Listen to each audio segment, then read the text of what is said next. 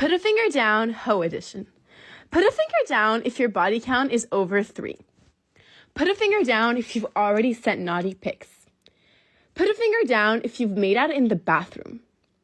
Put a finger down if you're flirting with a guy during quarantine that you know that you will never see, like, ever. Put a finger down if you've kissed more than 5 people. Put a finger down if you've lied about your virginity. There it is. There it is. No hymen, no diamond. Now look at this chick. There's nothing she could do to convince me she has a hymen. 0. Why would I make out in the bathroom with this chick? I'd look up and think I was, you know, tongue punching someone's leftover Chipotle. Put a finger down if you've hooked up with someone more than 3 years older than you. Put a finger down if you've had a friends with benefits. And lastly, put a finger down if you've talked to 3 or more guys at once. Yeah, you're a Western woman. I already know you're a hoe.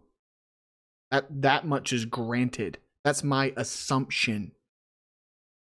Like, I assume you have ovaries. I'm gonna assume you've been reamed out. Thanks, Western culture. Thanks.